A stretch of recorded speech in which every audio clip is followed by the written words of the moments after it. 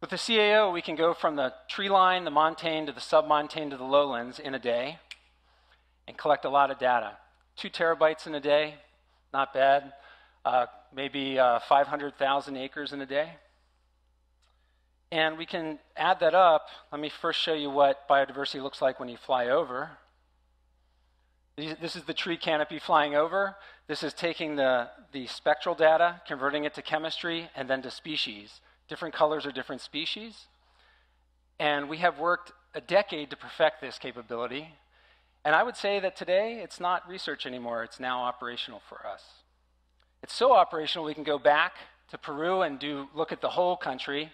I put here, and this is not to be flippant, I put here for my students that Google Earth is a great tool, but it is an ecological lie by omission because it shows us that, no, there's this green Amazon there.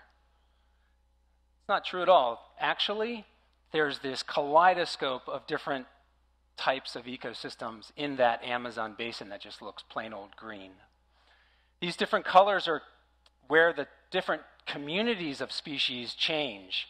Why is there a pattern? We figured it out. It's because of the geology that underlies the Amazon, the elevation, and other factors that have to do with how species interact with one another.